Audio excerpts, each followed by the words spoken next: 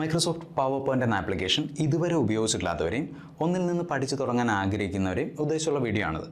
എങ്ങനെയാണ് ഒരു PowerPoint presentation create ചെയ്യുന്നത്, പ്രസൻറ്റേഷനിലേക്ക് പുതിയ സ്ലൈഡുകൾ ആഡ് ചെയ്യുന്ന എങ്ങനെ, സ്ലൈഡുകൾ എഡിറ്റ് ചെയ്യുന്ന എങ്ങനെ, ഡിലീറ്റ് ചെയ്യുന്ന എങ്ങനെ, എന്താണ് PowerPoint ribbon, PowerPointലെ smart art graphics എന്ന ടൂൾ ഉപയോഗിച്ചുകൊണ്ട് സ്ലൈഡുകളെ സാധാരണയിൽ നിന്ന് കുറച്ചുകൂടി അട്രാക്റ്റീവ് ആക്കി മാറ്റുന്ന എങ്ങനെ, പ്രസൻറ്റേഷനിലേക്ക് പിക്ചേഴ്സും ടെക്സ്റ്റ് ബോക്സുകളും ഇൻസേർട്ട് ചെയ്തുകൊണ്ട് അവയെ ആനിമേറ്റ് ചെയ്തുകൊണ്ട് പ്രസൻറ്റേഷൻ എൻഗേജിംഗ് ആക്കി മാറ്റുന്ന എങ്ങനെ, സ്ലൈഡുകൾക്ക് ട്രാൻസിഷൻ അപ്ലൈ ചെയ്യുന്ന എങ്ങനെ, ഇതിനും പുറമെ PowerPointലെ പ്രീ ഡിഫൈൻഡ് ടെംപ്ലേറ്റ്സ് അഥവാ തീംസ് ഉപയോഗിച്ചുകൊണ്ട് നമ്മളുടെ ജോലി സമയം ലാഭിക്കുന്ന എങ്ങനെ, ഇത്തരം കാര്യങ്ങളാണ് ഈ വീഡിയോയിൽ നമ്മൾ ഡിസ്കസ് ചെയ്യുക.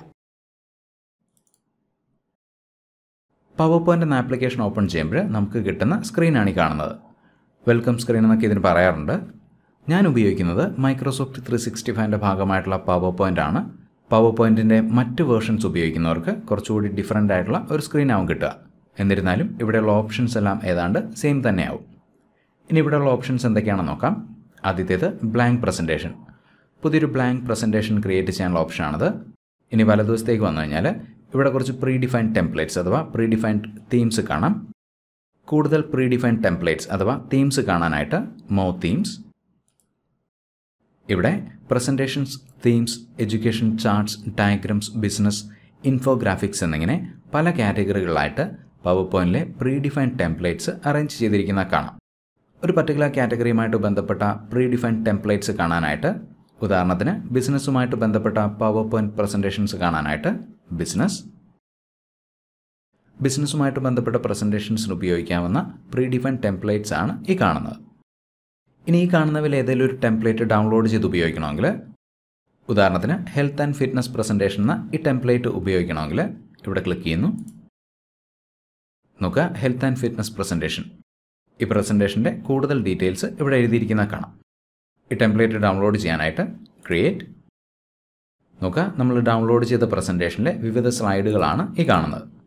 ഇവയിൽ നമുക്ക് വേണ്ടുന്ന മാറ്റങ്ങൾ വരുത്തിക്കൊണ്ട് നമ്മളുടെ ആവശ്യത്തിനനുസരിച്ച് ഈ പ്രസൻറ്റേഷൻ ഉപയോഗിക്കാവുന്നതാണ്. പക്ഷേ സ്ക്രാച്ചിൽ നിന്ന്, അതായത് ഒന്നിൽ നിന്നൊരു പ്രസൻറ്റേഷൻ ചെയ്തു തുടങ്ങുന്നതിനെക്കുറിച്ചാണ് ഈ വീഡിയോയിൽ നമ്മൾ സംസാരിക്കുന്നത്. ഈ ഫയൽ ക്ലോസ് ചെയ്യുന്നു. വീണ്ടും PowerPoint ഓപ്പൺ ചെയ്യുന്നു. പുതിയൊരു പ്രസൻറ്റേഷൻ ക്രിയേറ്റ് ചെയ്യാനായിട്ട് ബ്ലാങ്ക് പ്രസൻറ്റേഷൻ. നോക്കുക, പ്രസൻറ്റേഷൻ 1 എന്ന പേരിൽ ഒരു ബ്ലാങ്ക് പ്രസൻറ്റേഷൻ ക്രിയേറ്റ് ചെയ്യപ്പെട്ടാൽ കാണാം.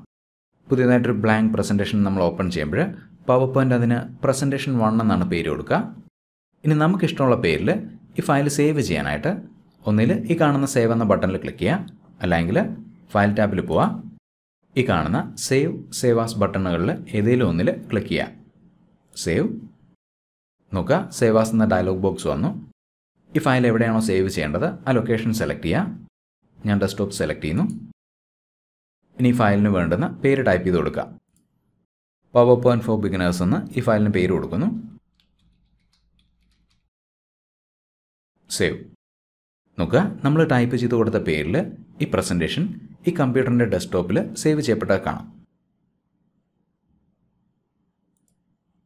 ഇനി PowerPointൽ അവൈലബിൾ ആയിട്ടുള്ള വ്യത്യസ്ത ടൂളുകൾ ഉപയോഗിച്ചുകൊണ്ട് ഈ പ്രസൻറ്റേഷൻ നമുക്ക് ആവശ്യമുള്ള രീതിയിൽ എഡിറ്റ് ചെയ്യുന്നത് എങ്ങനെയാണെന്ന് നോക്കാം.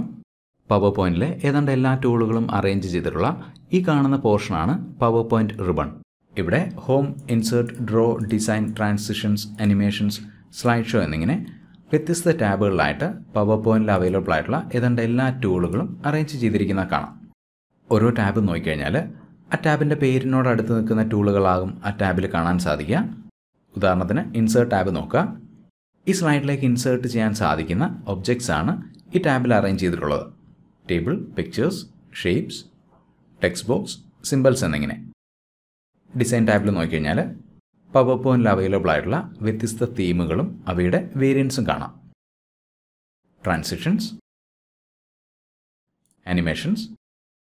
ഇനി ഹോം ടാബിൽ നോക്കിക്കഴിഞ്ഞാൽ PowerPoint യൂസേഴ്സ് ഏറ്റവും ഫ്രീക്വൻ്റ് ആയിട്ട് ഉപയോഗിക്കുന്ന ടൂൾസാണ് ഈ ടാബിൽ അറേഞ്ച് ചെയ്തിട്ടുള്ളത്. ഇവിടുന്ന് താഴേക്ക് വന്നു കഴിഞ്ഞാൽ ഈ കാണുന്നതാണ് PowerPointലെ സ്ലൈഡ് ഏരിയ. സ്ലൈഡുകൾ ഉപയോഗിച്ചാണ് നമ്മൾ പ്രസൻറ്റേഷൻസ് ക്രിയേറ്റ് ചെയ്യുന്നത്. ഓരോ സ്ലൈഡും എഡിറ്റ് ചെയ്യുന്നത് ഈ ഒരു ഏരിയയിൽ വെച്ചാണ്. ഇനി ഇടതുവശത്ത് കാണുന്നതാണ് തംബ്നെയിൽ ഏരിയ. ഒരു പ്രസൻറ്റേഷനിലെ എല്ലാ സ്ലൈഡുകളും ഈ പോർഷനിലാകും ലിസ്റ്റ് ചെയ്തിട്ടുണ്ടാവുക. ഒരു പർട്ടിക്കുലർ സ്ലൈഡിലേക്ക് പോകാനായിട്ട് തംബ്നെയിൽ ഏരിയ നമുക്ക് ഉപയോഗിക്കാവുന്നതാണ്. താഴേക്ക് വന്നു കഴിഞ്ഞാൽ ഈ കാണുന്നതാണ് PowerPointൻ്റെ സ്റ്റാറ്റസ് ബാർ. ഇനി ഈ സ്ലൈഡ് എങ്ങനെയാണ് മോഡിഫൈ ചെയ്യുന്നത് നോക്കാം. ഇവിടെയുള്ള ഇൻസ്ട്രക്ഷൻസ് ശ്രദ്ധിക്കുക. Click to add title. Title add ചെയ്യാനായിട്ട് ക്ലിക്ക് ചെയ്യുക. ഈ പ്രസൻറ്റേഷൻ്റെ ടൈറ്റിൽ ഞാനിവിടെ എൻ്റർ ചെയ്യാണ്. PowerPoint for beginners. ഇനി സബ് ടൈറ്റിൽ ആഡ് ചെയ്യാനായിട്ട് ഇവിടെ ക്ലിക്ക് ചെയ്യുന്നു. അജയ് ആനന്ദ്. ഇനി ടെക്സ്റ്റിൻ്റെ സൈസ് വേണമെങ്കിൽ നമുക്ക് ചേഞ്ച് ചെയ്യാവുന്നതാണ്. അതിനുവേണ്ടി വീണ്ടും ഇവിടെ ക്ലിക്ക് ചെയ്യുന്നു. ഈ ടെക്സ്റ്റ് സെലക്ട് ചെയ്യുന്നു. ഫോണ്ട് സൈസ് കൂട്ടാനായിട്ട് ഇൻക്രീസ് ഫോണ്ട് സൈസ്. വീണ്ടും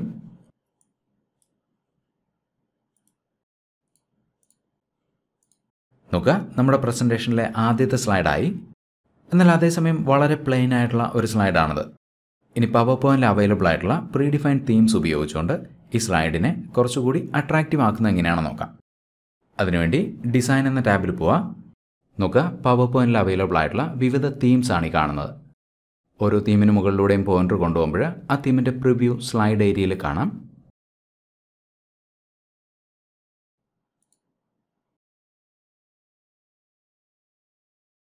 ഈ തീം സെലക്ട് ചെയ്യാനായിട്ട് ഇവിടെ ക്ലിക്ക് ചെയ്യുന്നു. നോക്കുക, നമ്മൾ ക്രിയേറ്റ് ചെയ്ത പ്ലെയിൻ സ്ലൈഡ് കുറച്ചുകൂടി അട്രാക്റ്റീവായിട്ട് മാറിയത് കാണാം. ഇനി മറ്റൊരു തീം സെലക്ട് ചെയ്യണമെങ്കിൽ വീണ്ടും മൂവ്.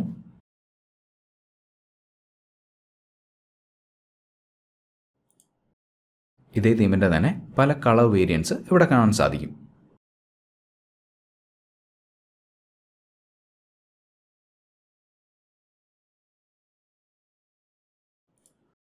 ഇനി ഈ പ്രസൻറ്റേഷനിലേക്ക് അടുത്ത സ്ലൈഡ് എങ്ങനെയാണ് ആഡ് ചെയ്യുന്നത് നോക്കാം. അതിനുവേണ്ടി തംബ്നെയിൽ ഏരിയയിൽ നിന്ന് സ്ലൈഡ് സെലക്ട് ചെയ്യുന്നു. എൻ്റർ കീ പ്രസ് ചെയ്യുമ്പോൾ പുതിയൊരു സ്ലൈഡ് ആഡ് ചെയ്യപ്പെട്ടാൽ കാണാം. പുതിയ സ്ലൈഡ് ആഡ് ചെയ്യാനുള്ള മറ്റ് മെത്തേഡ്സ് കൂടെ നോക്കാം. ഈ സ്ലൈഡ് ഡിലീറ്റ് ചെയ്യാനായിട്ട് റൈറ്റ് ക്ലിക്ക്, ഡിലീറ്റ് സ്ലൈഡ്. വീണ്ടും പുതിയൊരു സ്ലൈഡ് ആഡ് ചെയ്യാനായിട്ട് ഹോം ടാബിൽ ന്യൂ സ്ലൈഡ് എന്ന ഓപ്ഷൻ്റെ തൊട്ടടുത്ത് കാണുന്ന ഈ ആരോയിൽ ക്ലിക്ക് ചെയ്യുക. നോക്കുക, ഈ പ്രസൻറ്റേഷനിലേക്ക് ഇൻസേർട്ട് ചെയ്യാൻ സാധിക്കുന്ന പല തരത്തിലുള്ള സ്ലൈഡുകളാണിത്. Title slide, title and content, section header, to content, comparison, പലതരത്തിലുള്ള ലേഔട്ടുകൾ ഇവിടെ കാണാൻ സാധിക്കും. ഞാനിവിടെ ടൈറ്റിൽ ആൻഡ് കണ്ടൻറ്റ് സെലക്ട് ചെയ്യുന്നു. നോക്കുക, ടൈറ്റിൽ, കണ്ടൻറ്റ്. ടൈറ്റിൽ ആഡ് ചെയ്യാനായിട്ട് ഇവിടെ ക്ലിക്ക് ചെയ്യുന്നു. ടോപ്പിക്സ്.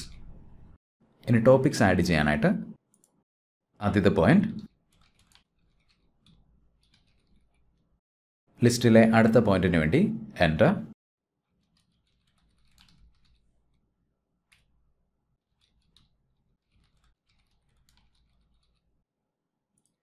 ഇനി ടെക്സ്റ്റിൻ്റെ സൈസ് മോഡിഫൈ ചെയ്യണമെങ്കിൽ ഇവിടെ ക്ലിക്ക് ചെയ്യുന്നു. ടെക്സ്റ്റ് സെലക്ട് ചെയ്യുക. Increase font size.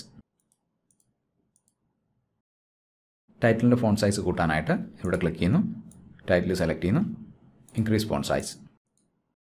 Font size കുറയ്ക്കണമെങ്കിൽ decrease font size. ഇനി ഈ ലിസ്റ്റിലേക്ക് പുതിയ പോയിന്റ്സ് ആഡ് ചെയ്യണമെങ്കിൽ അവസാനത്തെ പോയിന്റിൻ്റെ റൈറ്റ് എൻഡിൽ ക്ലിക്ക് ചെയ്യുക. എൻ്റർ.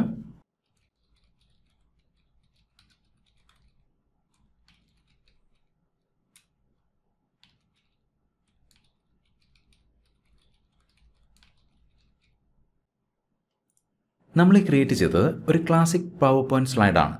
അതായത് ബുള്ളറ്റഡ് ലിസ്റ്റ് ഉപയോഗിച്ചുകൊണ്ട് ഡേറ്റയെ പ്രസൻറ്റ് ചെയ്യുന്ന വളരെ കോമൺ ആയിട്ട് ഉപയോഗിക്കപ്പെടുന്ന ഒരു പ്രസൻറ്റേഷൻ സ്ലൈഡാണ് ഈ കാണുന്നത്. ഇനി ഒരു സിമ്പിൾ ട്രിക്ക് ഉപയോഗിച്ചുകൊണ്ട് ഈ സ്ലൈഡിനെ കുറച്ചുകൂടി ഇമ്പ്രൂവ് ചെയ്യുന്നത് എങ്ങനെയാണെന്ന് നോക്കാം. ഈ സ്ലൈഡിൻ്റെ ഒരു കോപ്പി ക്രിയേറ്റ് ചെയ്യാനായിട്ട് റൈറ്റ് ക്ലിക്ക്, ഡ്യൂപ്ലിക്കേറ്റ് സ്ലൈഡ്. നോക്കുക, ഈ സ്ലൈഡിൻ്റെ ഒരു കോപ്പി ഇവിടെ ക്രിയേറ്റ് ചെയ്യപ്പെട്ടാൽ കാണാം. ഇനി ഈ കാണുന്ന ബുള്ളറ്റഡ് ലിസ്റ്റിൻ്റെ അപ്പിയറൻസ് കുറച്ചുകൂടി ഇമ്പ്രൂവ് ചെയ്യാനായിട്ട് ഈ ലിസ്റ്റിലെ ഐറ്റംസ് സെലക്ട് ചെയ്യുക. Right click. വലതുവശത്ത് പലതരത്തിലുള്ള സ്മാർട്ട് ആർട്ട് ഗ്രാഫിക്സ് കാണാം. ഓരോ സ്റ്റൈലിന് മുകളിലൂടെയും പോയിന്റർ കൊണ്ടുപോകുമ്പോൾ ആ സ്റ്റൈലിൻ്റെ പ്രിവ്യൂ ഇടതുവശത്ത് കാണാൻ സാധിക്കും.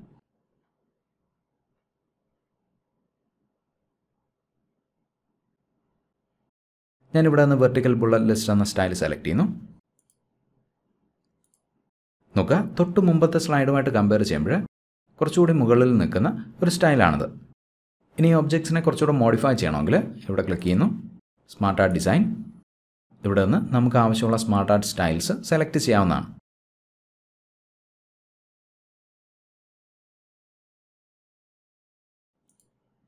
കളർ ചേഞ്ച് ചെയ്യണമെങ്കിൽ ചേഞ്ച് കളേഴ്സ്.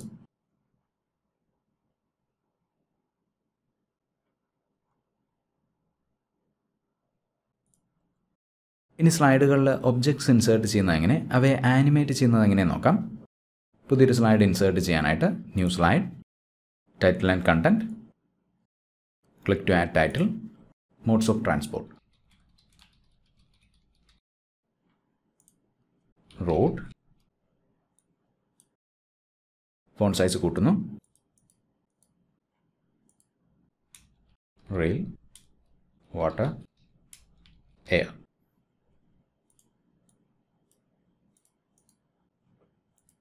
ഈ സ്ലൈഡിലെ ടോപ്പിക്കും ഇവിടുത്തെ പോയിന്റ്സ് നോക്കുക. Modes of transport, road, rail, water, air. ഇത്തരം ടോപ്പിക്സ് പ്രസൻറ്റ് ചെയ്യുമ്പോൾ ടോപ്പിക്കുമായിട്ട് ബന്ധപ്പെട്ട പിക്ചേഴ്സ് ഉപയോഗിച്ചുകൊണ്ട് പ്രസൻറ്റേഷൻ കൂടുതൽ എൻഗേജിംഗ് ആക്കി മാറ്റാനുള്ള ഒരു സാധ്യത നമുക്കുണ്ട്. അതെങ്ങനെയാണ് ഉപയോഗപ്പെടുത്തുന്നതെന്ന് നോക്കാം.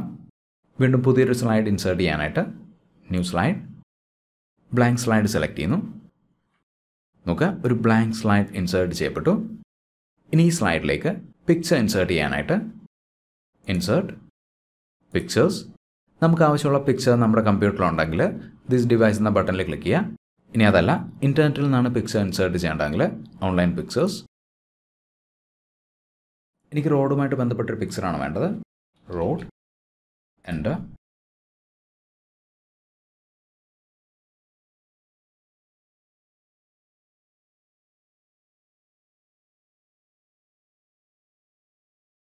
പിക്ചർ സെലക്ട് ചെയ്യുന്നു, ഇൻസേർട്ട്. ഈ പിക്ചറിനെ റീസൈസ് ചെയ്യാനായിട്ട് ഈ കാണുന്ന കൺട്രോൾ ഹാൻഡിൽസ് ഉപയോഗിക്കാം.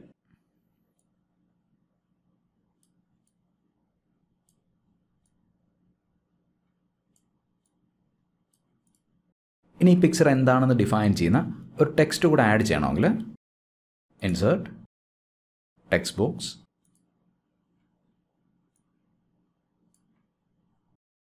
ടെക്സ്റ്റ് ആഡ് ചെയ്യുക, road. Font size കൂട്ടണമെങ്കിൽ increase font size. സെൻറ്ററിലേക്ക് align ചെയ്യുന്നു.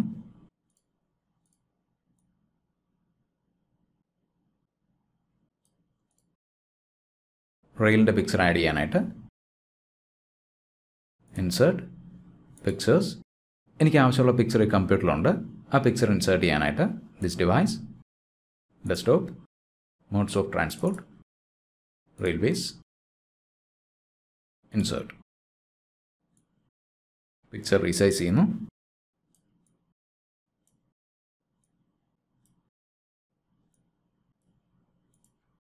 ഇപ്പോൾ നമ്മൾ ഇൻസേർട്ട് ചെയ്ത പിക്ചറിന് ലേബൽ കൊടുക്കാനായിട്ട് ഒന്നുകിൽ പുതിയൊരു ടെക്സ്റ്റ് ബോക്സ് ഇൻസേർട്ട് ചെയ്യാം, അല്ലെങ്കിൽ ഈ ടെക്സ്റ്റ് ബോക്സിൻ്റെ ഒരു കോപ്പി ക്രിയേറ്റ് ചെയ്യാവുന്നതാണ്. അതിനുവേണ്ടി ഈ ടെക്സ്റ്റ് ബോക്സ് സെലക്ട് ചെയ്യുന്നു, right click, copy, right click, paste.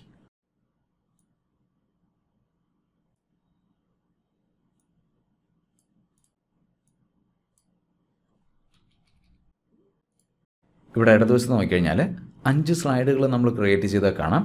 ഇനി ഈ സ്ലൈഡുകളുടെ ഒരു സ്ലൈഡ് ഷോ എങ്ങനെയാണ് റൺ ചെയ്യുന്നത് നോക്കാം. അതിനുവേണ്ടി ആദ്യത്തെ സ്ലൈഡ് സെലക്ട് ചെയ്യുന്നു. ഇനി പവർ പോയിന്റിലെ സ്റ്റാറ്റസ് ബാറിൽ സ്ലൈഡ് ഷോ എന്ന ബട്ടണിൽ ക്ലിക്ക് ചെയ്യുക. ആദ്യത്തെ സ്ലൈഡ് ഫുൾ സ്ക്രീനിലേക്ക് വന്നത് കാണാം. അടുത്ത സ്ലൈഡിലേക്ക് പോകാനായിട്ട് ഒരുപാട് മെത്തേഡ്സ് ഉണ്ട്. ഒന്നിൽ എൻ്റർ കീ പ്രസ് ചെയ്യുക, അല്ലെങ്കിൽ സ്പേസ് ബാർ പ്രസ് ചെയ്യുക. ഇനി അതും അല്ലെങ്കിൽ റൈറ്റ് അല്ലെങ്കിൽ ഡൗൺ ആരോ പ്രസ് ചെയ്യുക. എൻ്റർ. നോക്കുക, രണ്ടാമത്തെ സ്ലൈഡാണിത്. വീണ്ടും എൻ്റർ. മൂന്നാമത്തേത്. അവസാനത്തെ സ്ലൈഡ്. സ്ലൈഡ് ഷോയിൽ നിന്ന് വെളിയിൽ വരാനായിട്ട് എസ്കേപ്പ് കീ പ്രസ് ചെയ്യാം. ഇനി ഈ സ്ലൈഡിൽ ഉപയോഗിച്ചിരിക്കുന്ന പിക്ചേഴ്സിനെയും ടെക്സ്റ്റ് ബോക്സുകളെയും ആനിമേറ്റ് ചെയ്തുകൊണ്ട് ഈ പ്രസൻറ്റേഷൻ കുറച്ചുകൂടി ഇൻട്രസ്റ്റിംഗ് ആക്കുന്നത് എങ്ങനെയാണെന്ന് നോക്കാം. ആദ്യം ഈ പിക്ചർ സെലക്ട് ചെയ്യുന്നു. ആനിമേഷൻ എഫക്റ്റ് അപ്ലൈ ചെയ്യാനായിട്ട് ആനിമേഷൻസ്. ഇവിടെ നിന്ന് നമുക്ക് ആവശ്യമുള്ള ഏതെങ്കിലും ഒരു എഫക്റ്റ് സെലക്ട് ചെയ്യാം. ഞാൻ ഫെയ്ഡാണ് സെലക്ട് ചെയ്യുന്നത്. വീണ്ടും ടെക്സ്റ്റ് ബോക്സ് സെലക്ട് ചെയ്യുന്നു, ഫെയ്ഡ്. ഈ കേസിൽ നമ്മൾ പിക്ചറിനും ടെക്സ്റ്റ് ബോക്സിനും സെപ്പറേറ്റ് ആയിട്ടാണ് ആനിമേഷൻ എഫക്റ്റ് അപ്ലൈ ചെയ്തത്. ഇവിടെ നമ്മൾ പിക്ചറിനും ടെക്സ്റ്റ് ബോക്സിനെയും ഒരുമിച്ച് ആനിമേറ്റ് ചെയ്യുന്നു. അതിനുവേണ്ടി പിക്ചർ സെലക്ട് ചെയ്യുന്നു, കൺട്രോൾ കീ ഹോൾഡ് ചെയ്ത് പിടിച്ചുകൊണ്ട് ടെക്സ്റ്റ് ബോക്സിൽ ക്ലിക്ക് ചെയ്യുക. ഇനി ആനിമേഷൻ എഫക്റ്റ് സെലക്ട് ചെയ്യുക. ഇവ തമ്മിലുള്ള ഡിഫറൻസ് എന്താണെന്ന് നോക്കാം. Slide show. Enter key press ചെയ്യുമ്പോൾ ആദ്യം പിക്ചർ വന്നു, വീണ്ടും എൻ്റർ കീ പ്രസ് ചെയ്യുന്നു, ടെക്സ്റ്റ് ബോക്സ് വന്നു. വീണ്ടും എൻ്റർ കീ പ്രസ് ചെയ്യുമ്പോൾ ഇവിടെ നമ്മൾ പിക്ചറിനും ടെക്സ്റ്റ് ബോക്സിനും ഒരുമിച്ചാണ് ആനിമേഷൻ എഫക്റ്റ് അപ്ലൈ ചെയ്തത്. അതുകൊണ്ടാണ് ഈ രണ്ട് ഒബ്ജക്ട്സും ഒരുമിച്ച് പ്രത്യക്ഷപ്പെട്ടത്. അടുത്തത് ട്രാൻസിഷൻസ് ആണ്. സ്ലൈഡുകൾക്ക് ട്രാൻസിഷൻ അപ്ലൈ ചെയ്തില്ല എന്നുണ്ടെങ്കിൽ പ്രസൻറ്റേഷൻ എങ്ങനെ ഉണ്ടാവും നോക്കുക. ആദ്യത്തെ സ്ലൈഡ് സെലക്ട് ചെയ്യുന്നു, സ്ലൈഡ് ഷോ, എൻ്റർ. വളരെ പ്ലെയിൻ ആയിട്ട് അടുത്ത സ്ലൈഡ് പ്രത്യക്ഷപ്പെട്ടത് കാണാം. വീണ്ടും എൻ്റർ.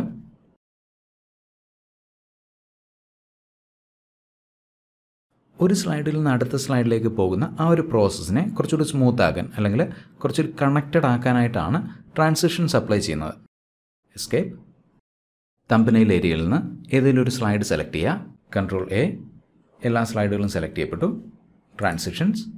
പവർ പോയിന്റിൽ അവൈലബിൾ ആയിട്ടുള്ള ട്രാൻസിഷൻ എഫക്ട്സ് ആണ് ഈ കാണുന്നത്.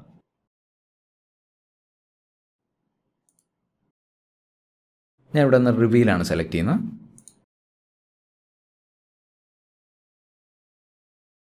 സ്ലൈഡ് ഷോ റൺ ചെയ്യാനായിട്ട് ആദ്യത്തെ സ്ലൈഡ് സെലക്ട് ചെയ്യുന്നു, സ്ലൈഡ് ഷോ, എൻ്റർ.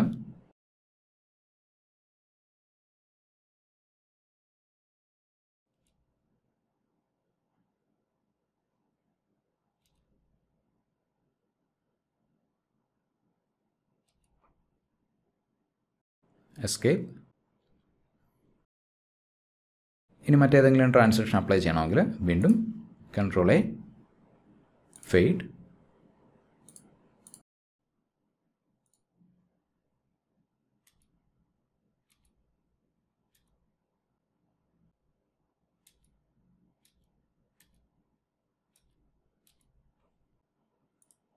ആനിമേഷൻ എഫക്ട്സും ട്രാൻസിഷൻസുമൊക്കെ കൂടുതലായിട്ട് ഉപയോഗിക്കാനുള്ളൊരു ടെൻഡൻസി സാധാരണയായിട്ട് ആളുകൾ കാണാറുണ്ട്.